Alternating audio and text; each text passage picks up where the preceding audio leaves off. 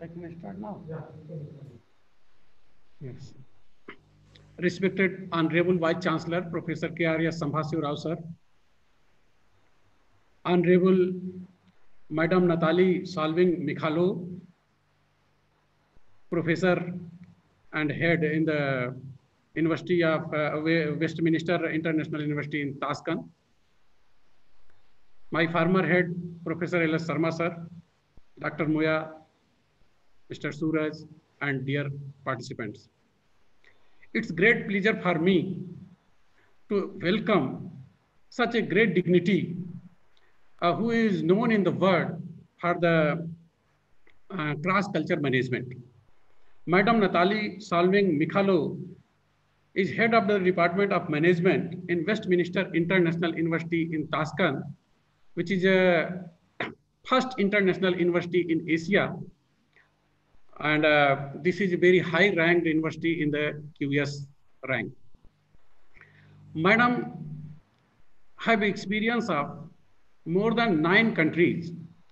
She started studying in the US. She did her MBA from the Golden State University, San Francisco, and did her PhD in the University of Turku, Finland. And after completing her education, she did the job in the University of New York, Prague, University of Turku, Finland, and Süleyman Şah University, Turkey, and so many other universities. So we feel very proud to welcome such a dignity for the international webinar in our university. And Madam is also co-country investigator of the Uzbekistan for the Project Globe. So Madam, on this occasion of international webinar on the international business culture management, I welcome you for this webinar. Taking this opportunity, my sincere welcome to our Honorable Vice Chancellor, Professor K.R.S. Sambhasiv Rao, sir, who has provided this opportunity and that platform on which we can connect so many international personalities. Professor K.R.S. Sambhasiv Rao is a well-known scientist and philosopher.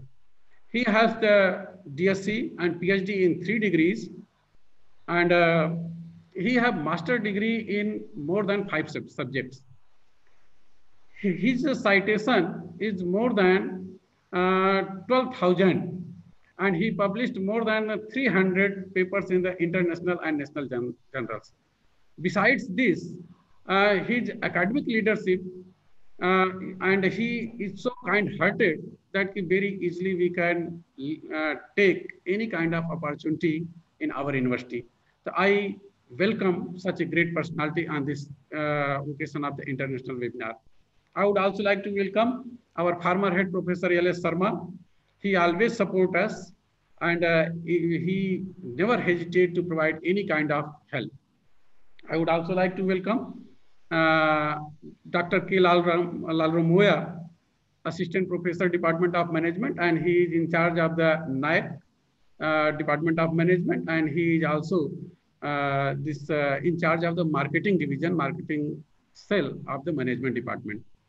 I would like to welcome all the participants, faculty member from the department, faculty member from the university, and Mr. Suraj, who is providing all the technical support for organizing such kind of webinar.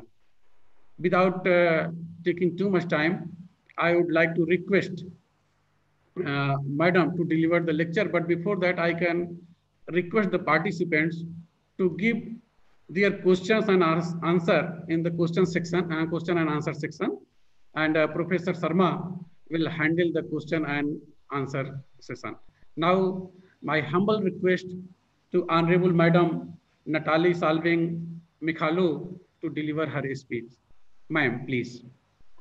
Thank you so much, Dr. Sin. It was a great pleasure and honor to be invited, and thank you for your introduction. I'm not sure I'm so well known as you say, but it's nice to hear that. I'm just going to give another kind of brief summary. As Dr. Sin said, my name is Natalie Salvey Mikhailov, and I'm ethnic Finn who is also a US citizen. I was born in the former Soviet Union and I lived in Finland, Czech Republic. In addition, I lived in Latin countries, Ecuador, Colombia, and now I'm in Tashkent and I've been to Turkey as another Asian country. So as you can see, I'm basically uniquely placed to be a cross-cultural person. So I was basically born cross-cultural, and cross-cultural management is my area of research and teaching. And the topic of this lecture, as you can see, Europe and looking at cultural dimension, culture and business. And why Europe? I think Europe is a rather small continent, a rather small part of the world, and quite often people from other parts of the world assume that Europe is basically more or less culturally uniform, just as United States or Russia, also big countries. Europe, of course, not a country, but nevertheless, Europe is smaller than United States and Russia. They are more or less culturally uniform. And indeed, European culture is distinct and quite different from most other cultures of the world. As Wayne said, most cultures are not weird, meaning abbreviation Western, industrialized, educated, rich, and democratic, and Europe as well as Anglo-Saxonian sphere of influence, US, UK, Canada, Australia, New Zealand fall in this category. Yet Europe is different from Anglo-Saxon cultures, and that's why today I'm not going to be focused on UK. I assume that all of your participants fluent in is as you are fluent in English, more exposed to the UK culture. Yet European cultures are different, and they influence not only the way you do business, but also the institutions, the families, the business approaches. So I'm going to talk to you about different business cultures and what is culture, as quite often people talk about culture and they assume it to be more of the traditions, kind of business etiquette, taboos, the way you shake hands, do you kiss, do you don't kiss, do you eat with your hands, with your fork, with chopsticks, and other things. Yet culture is an underlying kind of system that helps us to understand what business is about, how we do business, what's important and not.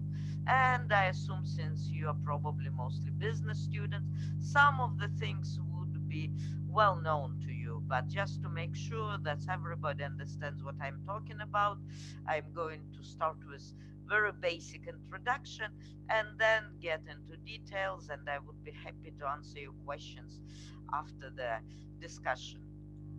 So, at the very basic thing, and okay, culture, what is culture? And I'm putting the quotation that is well known, well quoted from Geert Hofstede, the father of the cross cultural management, as one of the authorities said, it's easier to cross the desert without stepping on a sand than to talk about culture without mentioning Geert Hofstede. Sadly, he left us this year, but he was the pioneer and the one who talked about culture in the business sense. Culture is a collective programming of the mind. Oops, I got too far. Sorry, I cannot. That distinguish the members of one category from another. As you notice, he does not talk really about nation culture. Also, his researchers focus on nations, and there is some critique on that.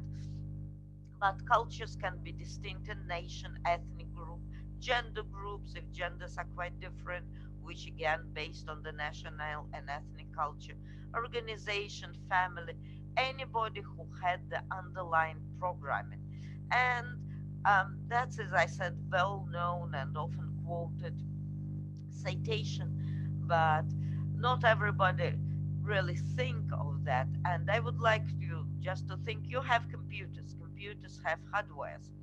Hardwares allows the capability, but the way you work on that, what program you run, that is basically the same as the culture in the society. People really don't have culture. When I say it to my students, they sometimes become very confused and say, "What do you mean we don't have culture?" Like, you don't have cultures as a person, you have culture as a society. You belong to a culture, you share culture. The other misunderstanding that I often heard, that people assume that culture is something almost static, almost the weather. Well, I live in Uzbekistan. Uzbekistan has climate. It's rather hot in Uzbekistan right now. And Uzbekistan has culture, which is very collectivistic, for example. So people like their families spend a lot of time with this. And it's assumed that everybody who is in Uzbekistan shares this culture. It is not true. In order to share culture, a person have to be socialize, and the quite common way is basically bringing a child in the culture, but a person joining culture later can be socialized in the culture. For example, I arrived to the United States as an adult, but since my personal values were very much in line with US values, um, going to school, to the university, as Dr. Sin said, working there, very fast I become socialized in the American culture. So I value hard work, I value individualism, I value giving back to the community, but less so being collectivistic. So let's continue with that. And Also, I would like to talk about different markets. I would not get in deep into the market, so those of you who came for culture, don't get upset thinking, "Oh my God, now we are going to talk about markets." But that's why that's Europe is very unique, actually, cultural thing. It's, as I said, it's a small part of the world, and it has very many countries, 27 in the Union, and more so in Europe, and they all have quite distinct cultures. They don't share one European cultures. They do share European laws, they do share European common market, but cultures are very distinct. And sometimes when you go to a kind of homogeneous cultures, for example, in the Czech Republic, people will tell you, "Oh, well, people in the West, in Bohemia, really, really quite different from people from the East, Moravia. They eat different things, they look differently, they almost speak different language. It's surprisingly they understand each other." And you kind of know but say, "Yes, I see." But for foreigners, Bohemians and Moravians look pretty much the same, and the foreigner doesn't hear the difference in languages. So Czechs pretty much homogeneous culture.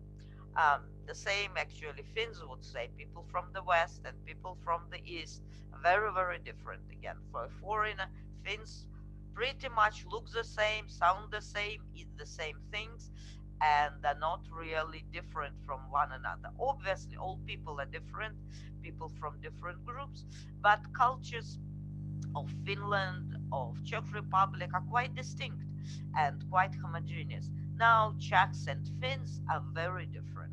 They have very different values, their societies are different, their family structures different, although they're still families, father, mother, children, but the roles of the family is different. So just to give you an examples, I'm going to show you, well, I'm showing you now, that's different market system. Anglo-Saxonian model, that's most people associate with Europe and United States, and again, it's quite different, is very free, individualistic, private ownership, free enterprise, minimum social safety net, which is not common for the rest of Europe, flexible employment practices. So employment is at will, and it's assumed that individuals can take care of themselves, and the best society can do is just leave them alone. Then there are social market economy model. They are private ownership, but social partners include employer group, union, banks. They work closely together to ensure that the rules and regulation and the work union and corporations both involved in government, and they work together. And employment practices are rather inflexible. There is rather strong safety net. It's very difficult to fire a person, and if a person loses employment, they have a lot of safety. And there is Nordic model. I living in other countries, I'm very sad and annoyed to hear that there is socialism in Nordics. It shares by all people who live in Nordics. It's like we don't have socialism. We have social welfare society. It's capitalism. There is no social. There are some enterprises are owned, but very few, and they're mostly enterprises like transportations, that's all. Uh, Gas, something that's monopolic in any country. So there is high taxes and there are some market regulations, but not much, and very strong social safety net. As they say, people are taken care in such societies from cradle to grave. So there are different systems, and they're based on cultural values. What people value in the society basically dictates what kind of economic system they choose to have. So just a bit overview. I'm sure you all know that. I'm sorry, it's in Spanish. I think it's in Spanish, my map. But just European Union, I will be focusing on Union. So I am not going to talk much about Balkans. But there are 27 countries now, 500 million people. The currency is euro, although not all countries have that. The laws and regulations are harmonized. The price transparency, and there used to be no customs and no borders, but as you all know, COVID-19 has changed a lot, so there are some borders reinstated, but for safety reasons. So you can see Europe is not that large considering, but it's a very distinct place. And as the cross-cultural management scholar, I find it fascinating because neighbors are quite often have quite different cultures, and it gives us an understanding what might influence their culture. Okay, so again, looking back, what culture is and at what isn't. So it's a learned behavior, and it's shared and transmitted by members of particular society. So people are not born with cultures; they're born into cultures. What culture is solution to the problems. All societies have the same problems. Well, normally when I ask my student what problems societies have, they, depending on the country, might say corruption, nepotism, poverty, this, that. But actually, all society have basic problems, which is how to bring up children, how to feed members of the society, how to take care of those who cannot take care of themselves. And all solutions are present in all societies. So you can do different things. All societies normally have different approaches. So, for example, if we look at bringing up children, in all societies, there are different ways. So, some children are orphans, they're brought in the orphanages. Some children are adopted by strangers or by members of the family. But the preferred solution might be bringing up children by their parents or bringing up children by their grandparents, or for example in Nordic model, which is quite distinct, and being a Finn myself and being educated there, I kind of find it's very unusual still because it's not shared by the rest of the world. The idea is that state should take care of the children. So for example, all children are required to go to the kindergarten, either they need it or not. All children have to go to state schools.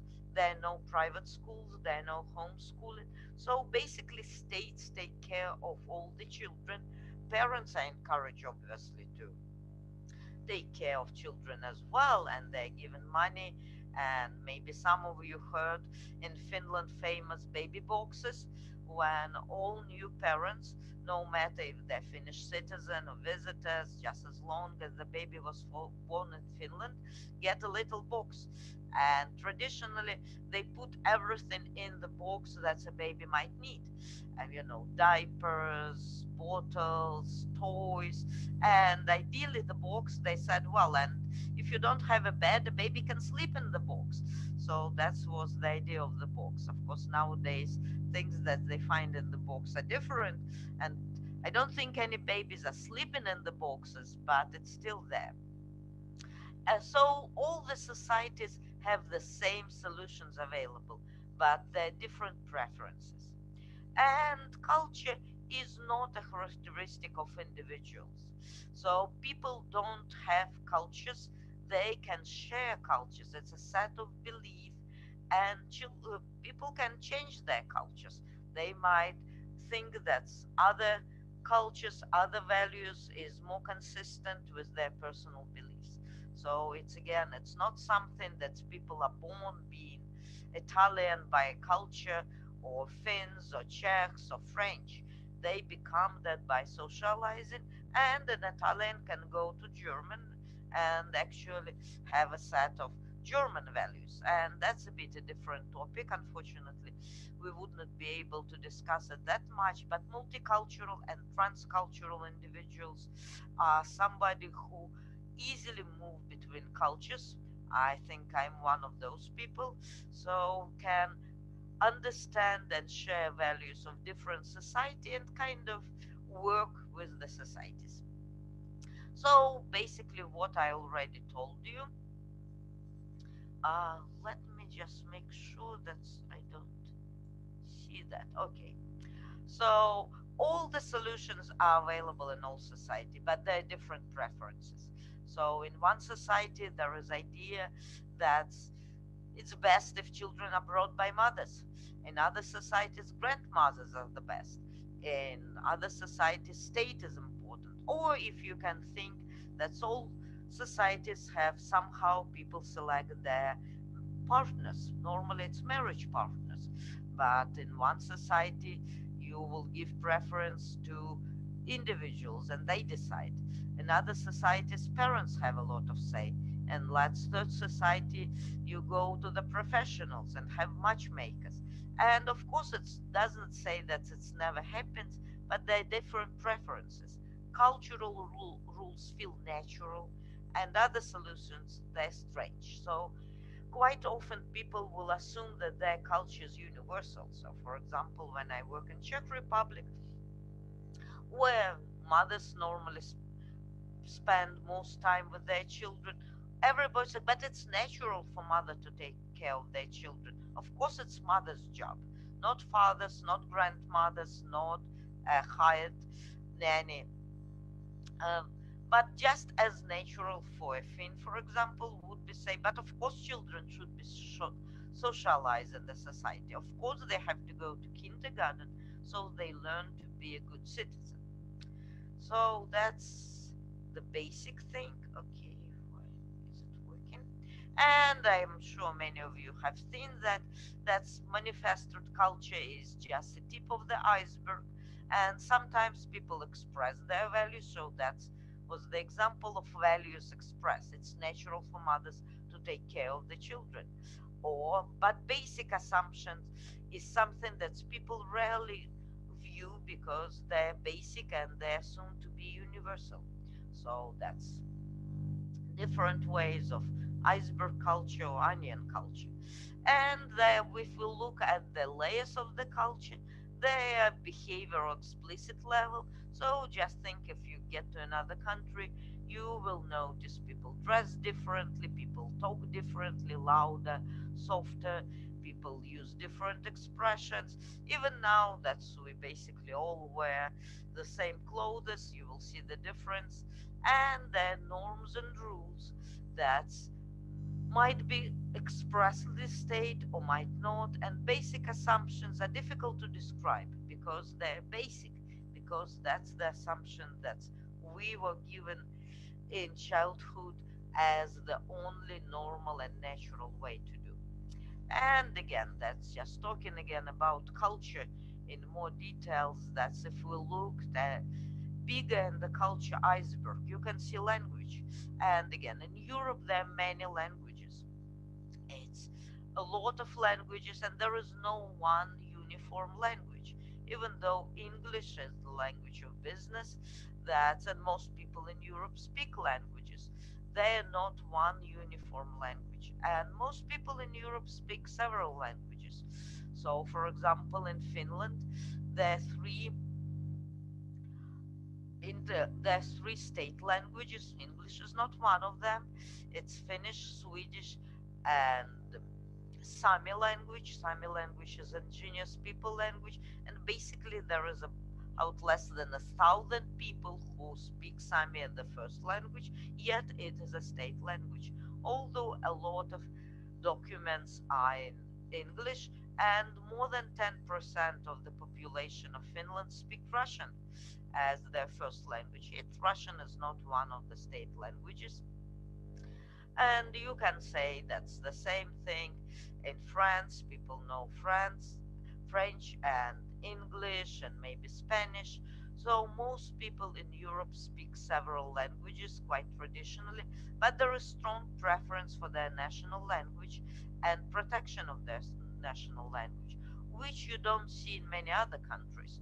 For example, in the Czech Republic, there is a special committee that makes sure that people talking on TV or in any other official capacity do not use words like marketing, computer, and so on. They have to use Czech equivalent, and they have to speak grammatically correct Czech. So language plays a lot of importance, and in most countries people say you cannot really be not only belong to us, but you cannot be a resident until you speak good enough local language. I myself speak six languages very badly, but I passed Czech language to be a resident, and Finnish was my first language, although not for a long time, being born in Soviet Union. But nevertheless, language is very important, and they're quite different. They're Slavic language, Roman language, Finnish is in a group of its own. Then everyday behavior, what people do, how they celebrate holidays, what they eat, how they live, how they dress, what are the medicine, management, and hygiene, and so on. This is the thing that people normally talk about as culture. So, like, curious fact, in Finland, they're basically half there's half as many saunas as people. So for two people, there is one sauna. It's because there are saunas in most apartments. It's because there is a lot of saunas in country houses, and in addition in gyms, universities. So hygiene is very important. It's not because people are so dirty that they need to take sauna. By the way, it's not sauna as pronounced in English, it's sauna. It's the only word that comes to international language from Finnish, and I think it's good if we all pronounce it correctly. Not sauna, but sauna. So there is very important actually cultural mechanism. People do everything in sauna. It's very strange, but they celebrate holidays there. It used to be that business meetings would take place there. A lot of young adults have memories of sauna when because that's how they start their weekend before they go, whatever young adults do, clubbing, partying, they would go to sauna. That's very important everyday's behavior, but they are based on institution values, social norms. So know-how, that's communication codes, artifacts, things that are created. Institution, as I told you, they will have the same institution, family, education, business, but what are their goals? What are the points of having its institutions are very different. So families exist in every society, but what is the role of the family? Is it the role to develop individuals, to bring up children, to remote reaches. In Europe, even though it's distinct in cultures, different countries, as I said, and you will see them more distinct as you go from south to north and from east to west. Mostly the idea of family is to provide support to each other, to be friends, and children are brought to be independent members of the society. While in the rest of the world, children are told to be respectful, to become members of the community as a part of the community. The individualism, independence, creative thinking are stressed in the family. So when child is ready to leave the family, it means that family being successful. The sooner it happens, the more successful is the family. Social norms, that's where we go. Kiss, don't kiss, shake hands, come on time, be it 15 minutes late. But they're based on values. So, do you value other times? Do you express empathy or keep your distance? Is it important to show reference to kind of preference to higher ranking members or not? And then if we go deeper, you really need to go into the science, and sometimes we need to look at myth, fairy tales, beliefs. So what is the nature or of the people, of animals, and we have to look at fairy tales and maybe songs and other kind of classic non non-written materials. So that's just something that I would probably remind you. And so we end up to have a cultural frame, shared beliefs, what it is, what can it be, how to feel. And quite often you might think, well, what it is, it's quite clear what it is, but not so. Quite often the same behavior based on quite different reasons. It's kind of funny thing that I can share with you. It's not about Europe, but connected. That's when I first came to Latin America, not first to Latin America, to Colombia. I was teaching in university, and my students were carrying around like plastic boxes. And I did not see so well what was in plastic boxes. But for me, these plastic boxes look like the place you will put your pet in, like a hamster or a pet rat. And I thought at first, oh well, they're probably some kind of bring your pet to school day, and did not look closely. But as Excuse the me, madam. I just yes, want to interrupt something. There is some sound coming from your background, or like it may be your mic may be loose. So can you please? no, Yeah, yeah. Your mic it might be a little bit loose. Can you just make some adjustment? okay, I will try. Sounded No, no. It is coming. I think it is okay now, madam. It is okay. It's okay. fine. Is there is no sound in the background, but I No, will no, no. go. It has started again. Please. I think the first one is better. Okay. Yeah, it's some sound. It's okay, madam. Some little bit humming sound is there, but it is okay. Okay, just a sec.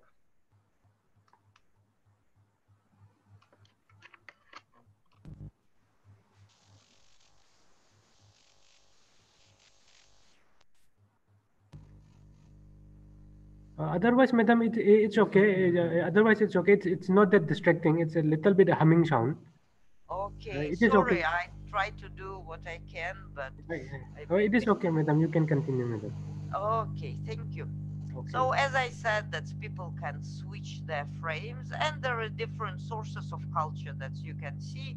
That's language, nationality, education, a lot of things, not only the way people were born and brought up.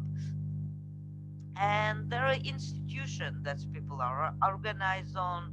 So, for example, reproduction, neighbor, territorial with neighborhood, physiological, maybe interest and goals, spontaneous, exercise, expertise, hierarchy, and other things. So people get organized in different ways.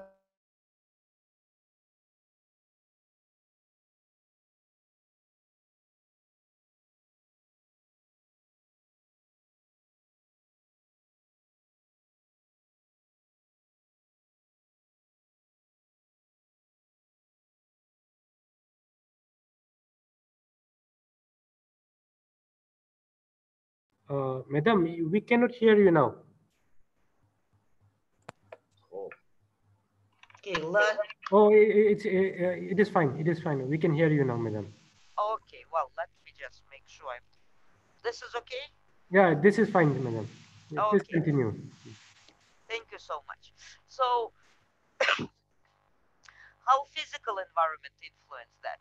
Well, there is a lot of discussion. It seems to be that groups that live in the close proximity of others, for example, on the ocean, they tend to be more open, more kind of open to other cultures.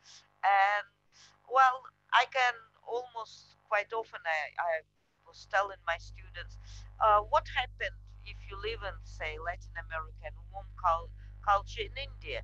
If somebody comes to your door and say, I'm hungry, I have no place to stay the night, well, nothing will happen. You will tell them, go away, and they will find probably some food because there is food in the environment, and nothing will happen if they stay the night in the open. It's not comfortable, but it's not life threatening. If in cold climate, we are thinking like middle of the Europe, you do the same. Well, what you would have is a dead body on your door because a person cannot stay outside in winter and there is no food in the environment. So that's why laws and cultures require people to share things. For example, in Finland, there is a rule that anybody can camp in your garden, and there is cultural value of not closing the door even when you leave. It's not because people are so much trusty, but because who knows, maybe somebody needs to come in from the cold and the question of life and death. And people do believe in that. And for example, in the school where I studied, there was an open, cloakroom. People just put their rather expensive coats there and left. And when I asked my classmates, aren't you worried? People might take your coat and it's cost some money. They said, if they took my coat, they need it. I would rather people took my coat that's go cold.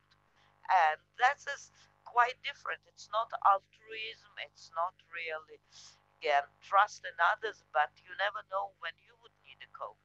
And that's why you keep your door open, because it might be that in a different situation you will try to get into another house, and if you are not able to, you will die of exposure. So physical environment, I think, influence greatly the nations. And the history, again, it's very important how the historically people work. For example, and looking at Czech Republic, it's a country that's in the middle of the Europe, and it's been invaded for as long as it's existed. But nevertheless, it was not ruined. In contrast, say, to Poland, its capital stands alike because Czechs, by their culture, are very accommodating people. They are very easygoing, and if the army comes to them, they normally don't mind. They don't really fight. That's why they have Prague standing in contrast to Poland, which is a big country and normally based on its nature was rather aggressive, and that's why Warsaw been destroyed twice just in the last century. So it's really influenced the history of the nations and physical environment, but we really cannot say how many, in which ways and how. There are just some things to consider. On the other hand, it might be the reverse conditions. That's people that had the values that allowed them to live in different environment. So, for example, less sharing culture would not survive in Finland in such severe environment. So this is a questions like, chicken and the egg, what comes first? But definitely that's institution like religion, education, and other things contribute to differences in culture. So going more precisely into categories, looking at different that traditional society where religion plays an important role.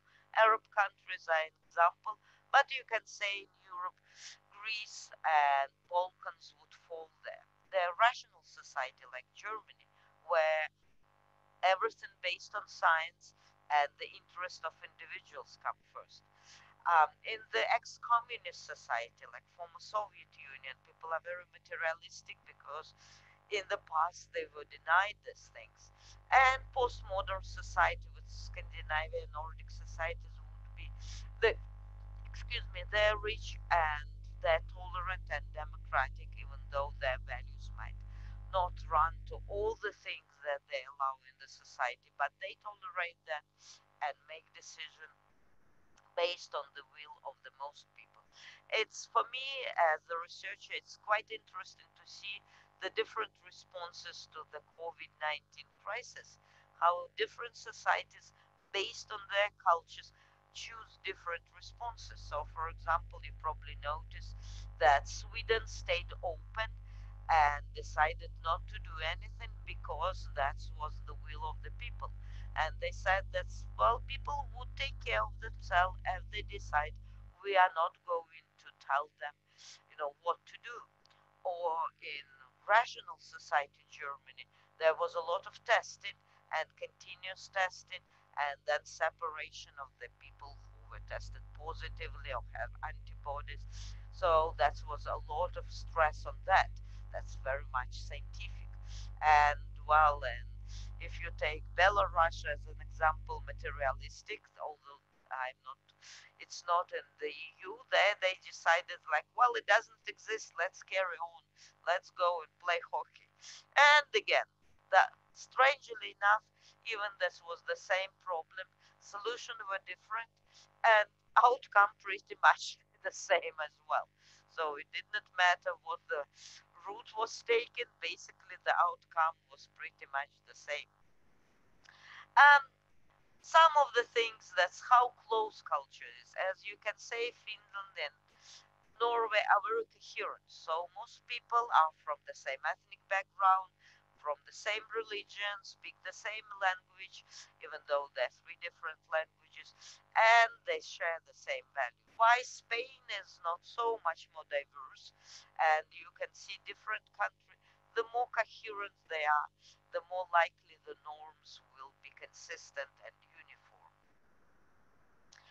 And well, we were talking about culture in general, but the question might be, so why it's important in organizations?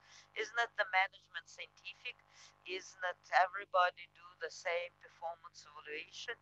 But investigation long time ago, right at the time of Hofstede, so shown that the idea of cultural values also influence the beliefs of the organizations. So Lawrence had done a research, and this is just one answer, that the manager should have all the answers. And you see in Sweden only 10% agree with that. Why? In Japan 78, but if we go to Italy it's 66. So there is a big difference. What is the role of managers and what is the best approach to being a manager in different country in Europe? And that's, I just wanted to show you some culture clusters. That's a universal, but as you can see that Europe, yes, it's kind of pretty much together, but say Eastern Europe away, and it's in Latin America, kind of in between Latin Europe and Eastern Europe. And I can say that even though it's based on house, the one that I'm participated research right now, I could see that in Latin America a lot of values were very close to Eastern Europe. So it's really helped me know that. Okay, and this is just an example of different countries, which I'm not going to read to you, but different clusters. So later on you can review and see where you would belong and so where what is close is what not so close. So in Europe, as I said, there are Latin, Nordic, Germanic, and Eastern Europe, and they're distinct clusters. And in these clusters, they're distinct cultures. Um, okay, let okay, well, let me go. Then I would like to importance of cultural diversity and cultures is in centrality of decision making. Who is making the decision? Is it the people who do that? Is it the CEO? Is it a group? What reward and competition? Who are rewarded? The group or the individual? Do you enforce a kind of encourage competition or try to encourage cooperation? How much risk you would like to take? How much formality? For example, as you probably know, Spanish language is a very formal language, and even children call their parents senor, senora, and use kind of usted, which is polite form and address. In contrast, in Finnish, which is unusual language, polite form as address is very rarely used, as they say it's for president. Only the president is called, which would be in Spanish usted, but also soldiers. That's, I think, very unusual that soldiers are given the same respect and recognition as the president of the country. Again, going back to the history, Finland owes its existence to the soldiers, and because they protected Finland, and Finland is the only country that stood up to both Russia, Soviet Union at the time, and Germany, and maintained independence. So soldiers are greatly respected, and that's why they're called the same way as the president. And how long short-term or long-term orientation and organizational loyalty, I kind of skipped it. It's, do you really own organization anything? Do you, should you really work for organization if it's not in your best interest? Okay, you probably have heard about high-low context culture, and I'm not again going to look at that. That's high context culture.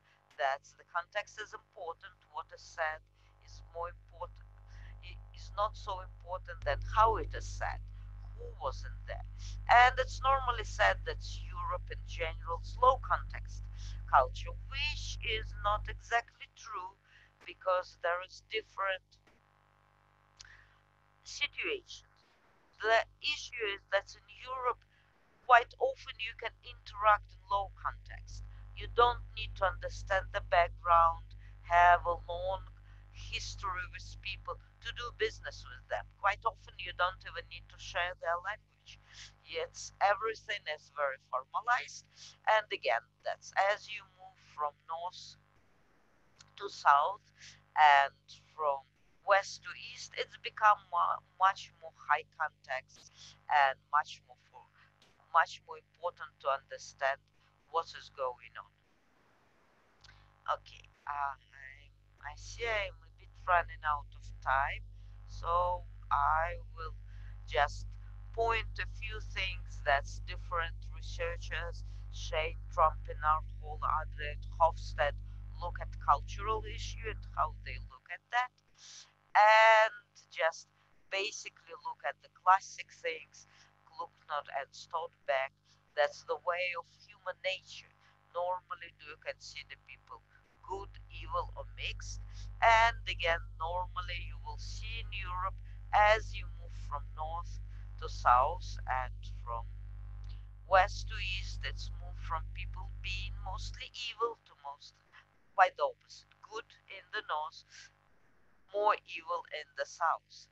That's nature, living in harmony with nature is more promoted in the north, like Scandinavian society, Germany, and less so in the south if we look at Greece, Italy, Spain.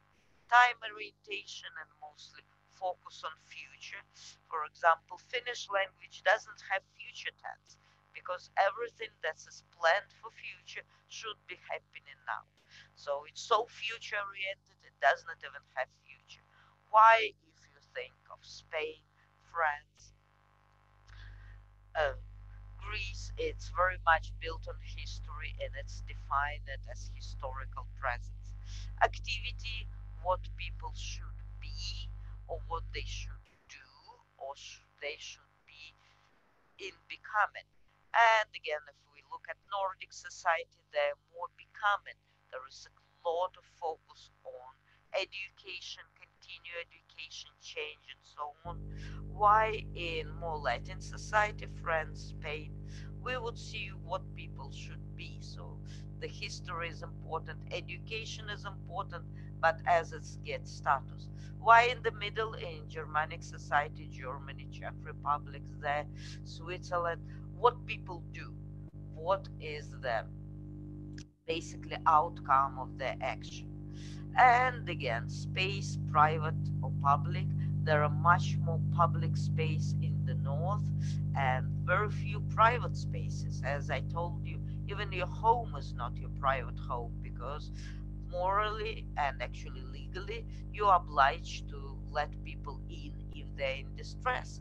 Why in Spain, in France, and Greece, you will see a lot of private space. People have a lot of swan walls, and there is a, even private parks and so on. Okay, so again, I'm going to go over that since it explains that, and just wanted to talk about Hofstad dimensions. As you know, as I mentioned, it was the first research, and it's continuous 66 nations, and there were a lot of questions. It was not started, but now I would like to share a different screen with you if I can see it. Okay. Okay. So this is Hofstad website that I put different cultural dimensions here, and as you can see, I put Finland, Spain, but also India. And in some areas, you can see that India would be closer to Spain than to Finland. That's just to demonstrate that there is a lot of diversity and there is no universal cultural values. Power distance, for example, how important are the power and do the less powerful members of the society believe that there should be separation of power? Power distance is very large in India, probably not a surprise to you, rather small in Finland, but Spain is closer to India than to Finland. Just a second. Even though the difference would be significant, still on power distance, people from Spain will understand. I mean, people who share culture, Indians manages better than Finnish manages. Individualism is again higher in Finland, but not that high, it's in the middle. And individualism in India and space quite basically the same. There is no significant difference. They're basically middle of the road, not very collectivistic societies, but not obviously individualistic. Masculinity is higher in India, which is talks about gender roles or belief what's more important in life, material success or relationship. But again, it's not that far from Spain, and Spain has bigger difference with Finland, which is highly feminine society, meaning that people believe that quality of time, being in sauna, spending time and their loved one is much more important. And as Dr. Sims pointed out, women are quite often in position of power. So that's we have in Finland, there is the whole government, that's its all minister finished. Uncertainty avoidance very high in Spain. People like to know what's happened. They have a lot of rules, but not necessarily follow them. And it's high, kind of high in Finland. But again, the difference between India and Finland is less than between Finland and Spain. Long-term orientation pretty much the same, which is not very long-term oriented. Normally this dimension comes in connection with Asian countries like China, Japan, so the Confucian countries. And indulgence, rather low in India. People prefer to work there, which is not actually the stereotype we hear, and rather high in Finland. People like good things in life. So if we use different countries, and you are welcome to play with that, as Hofstede cites, and compare countries, you will see the differences between countries are very high. You would not see the same differences, for example, if I use Latin American countries, they're different but pretty uniform, or if I use uh, Middle Eastern countries, so only Spain has, or I'm sorry, only Europe has that much difference. And okay, I'm not going to go through that. I just wanted to go to the last slide, and then I will be happy to take your questions about Project Globe, which I'm working with right now. That's India is on Project Globe, but Uzbekistan is not. It looks at different leadership practices. In addition to Hofstede, they mentioned there is humane orientation, assertiveness, gender, future orientation, and performance orientation, and they're quite different in European countries as well. So I think right now I got under an hour, and I think that would be best if I take the questions if I have any. So who is going to, shall I read questions or you're going to talk? No, no. Thank you so much, ma'am, for your very exciting and nice lecture. Thank And you. now I will request Professor L.S. Sharma, sir, to handle the questions. He will moderate the questions, ma'am. Okay, wonderful.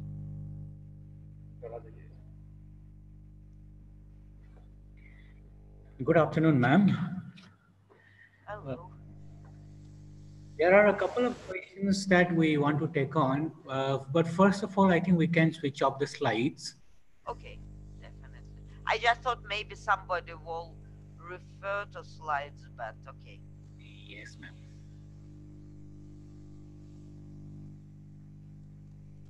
Yes, ma'am, certainly. There are a couple of questions that has come in through. But first of all, I would like to congratulate you for a wonderful presentation. And it has been very mind-opening, and there are a lot of questions which are related with the presentation also. So let me take up one of the questions which is actually related with this. This is a general question which has come in from Dr. Saad bin Hamid from Patliputra University from Bihar, from the state of Bihar in India. He has asked, what is your opinion about the cultural impact after COVID-19? Well, as I said, that's a very good question. Thank you. That I mentioned it briefly, but basically, I'm very interested in this factor, and I'm looking at that kind of doing research. I think that it's interesting that it's the same challenge for all cultures, all countries, and different countries find different solutions. The solutions that's in line with their cultures, and more or less results are basically the same. So it's just more or less that no matter what solutions the countries find, somehow they work with it. Sometimes it's good, sometimes not good, but it tells us that even in a such uniform thing, I mean, it's a biological thing, it's not cultural, that's cultural decisions are the best. So, well, the example of Sweden is extreme, that they decided to allow their citizens to decide for themselves. But if we compare the results, it's not drastically different from Finland, who are their neighbors, which basically closed the schools, closed the economy, and it might be very interesting that the first thing Finland has opened was libraries. So it's it's maybe not the best, but it was the most important. Libraries and then gyms. That's what people need, not restaurants. Restaurants, I'm not sure. I think they're still closed mostly. So I think that shows that cultures solve problems even that differently, even if they look uniformly. Okay. Like, for example, I think even in Japan also they had a different viewpoint of dealing with the COVID-19 also. Yes, definitely. So I think any solution should be culturally sensitive, and if it's not, then it's not going to work. It's besides the topic of our discussion, but if you take United States, was a lot of kind of pullback when there was suggestion that people should wear masks because they're highly individualistic, and they might be wearing masks if nobody told them, but if somebody tells them to wear a mask, then they don't. So that's if probably the more culturally sensitive solution would be please do wear a mask because it's good for you. But so any solution that is not culturally sensitive is going to backfire. Okay, thank you very much. So and I'll just pick up the second question. The second question is a little bit related with research also. So the question has come from one of my colleagues, Professor Shantanu Kumar Ghosh. And the question says that they are interested in the small industries and the impact of culture on their behavior, particularly in respect of sustainability practices. So there are two parts on this question. The first part is the small industries and the impact of culture in terms of sustainability. The second part of the question is that is it possible to use the Hofstede's structural dimension in terms of country specific to analyze the sustainability practices among the several nations which are in the United Nations? So there are two parts in this question. The first part is on the small industries and impact of culture in terms of sustainability. Second is the application of Hofstede's structural dimension. Well, thank you. They're both good questions. And again, there is also one of my area of interest. Yes, definitely. I think that sustainability is important part that's you can see the interest of that based on cultural dimension. So the countries that are concerned with well, sorry, nation, nature, sorry, that's more feminine countries. So the countries where people are in tune with their environment would be more interested in sustainability. So more feminine countries. The countries where success and short-term orientation are strong would be less interested in sustainability. It's something like, get me my money now and tomorrow we all die. So and using example of Finland, sorry, it suggests I think very unusual country, so it's a good example. People spend time on vacation. I was invited by my friend, and he said, Natalie, come over, we will have such fun time, we will sit and stare into darkness.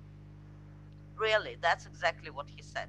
So that's the way people spend their free time. They look into the darkness of the night and they feel calm and at peace and one with nature. So obviously they will preserve nature, not because it's good for them, but because it's their home and their part. In other places when people are not really concerned, that's unlikely to happen. um, Going to the Hofstede can be used, but there are other, I think, dimension which I didn't get time to look at. For example, attitude to nature, attitude to success. So Hofstede look mostly on organizational practices, less so on the development of uh, human and nature. So I think more collectivistic countries are less likely generally to be concerned with general sustainability again because they look more on the in-group practices and ocean, jungles, desert, they will take care of themselves. Who cares? Yes. I think there is also a well-known hygge culture in Finland and Denmark, I believe. and that also helps in bringing out the kind of sustainability. The next question, ma'am, I would like to go on is when we talk about European Union, we cannot leave out Brexit. So my question is related a little bit to the Brexit also. What would be the consequences of Brexit on UK's trading, especially in the service sector? Well, it's a bit outside my area of competence, so it's more the politics. But just going back to cultural issue, I would say that UK never belonged to Europe. So Oh, they never really said, they used to say that I'm going to Europe if they cross the channel. And culturally, as again I mentioned, they're quite distinctly different. Their laws, their um, basically social contract are not consistent with the rest of the Europe. So I think at the beginning it was ill-conceived marriage. So that was not really in the culturally in the best interest. I would not talk politically or economically, but it's like, chalk and cheese. They look the same, but they're quite different. And the service sector, I think they will develop service sector. I have really, I know there is a lot of kind of belly aching about Brexit, but I'm sure that they worked before. I'm sure they will work again. There would not be a disaster that somehow they develop contract and work together. It just again following marriage kind of allegory. They will divorce but stay friends. yes, indeed. Anyway, ma'am, I think I'll just take up the last question for this session. Uh, the last question is more related to the happening of yesterday. In fact, uh, Germany Chancellor Angela Merkel had taken over the rotating presidency of European Union just 2 days, or I mean, I think it was yesterday only. So, what could we expect in this procedure, especially what we're going to expect in the impact of this COVID-19, as well as there's going to be a resultant recession in the future also. So, what kind of strategies we might adopt Well, regarding the European Union? thank you. Again, I will look at that from cultural perspective more.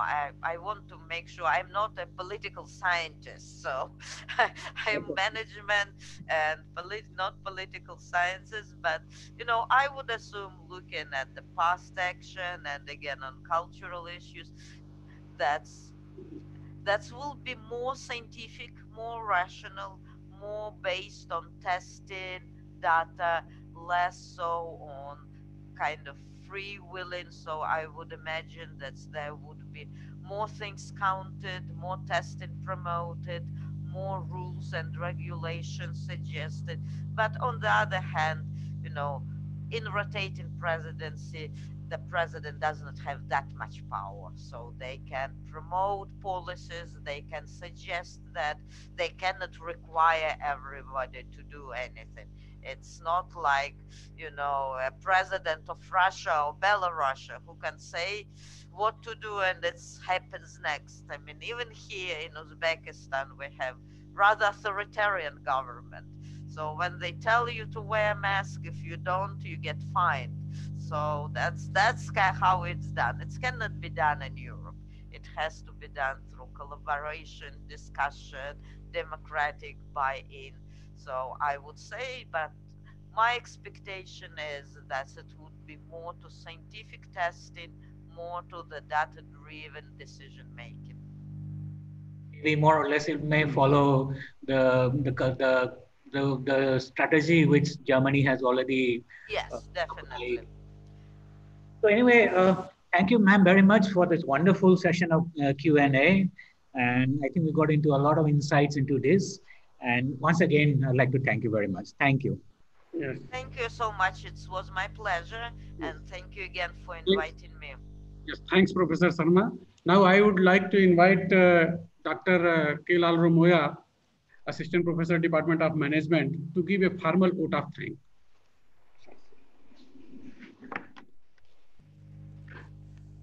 Okay, thank you so much, ma'am. As we come to the end of this informative today's webinar session, it is a proud privilege for me to propose a vote of thanks.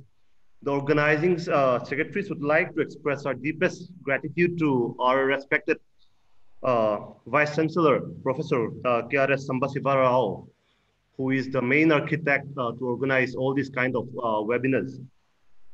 And we are deeply happy, the secretaries are deeply happy to Professor Natali.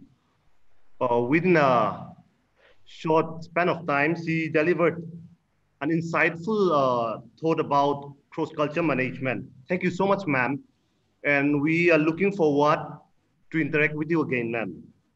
And we also would like to thank all the participants. Today, I would like to share that we have more than 1,000 registered participants.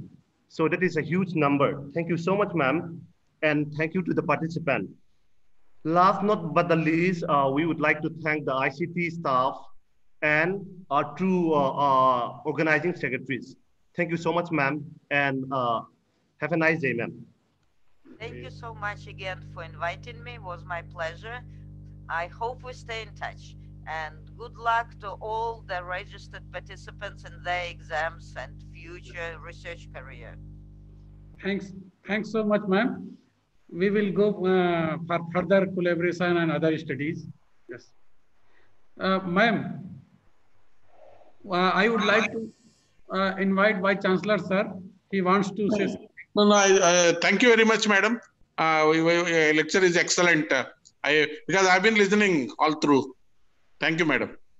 Thank you. Thank you. Thanks, sir, for your blessings. Yes.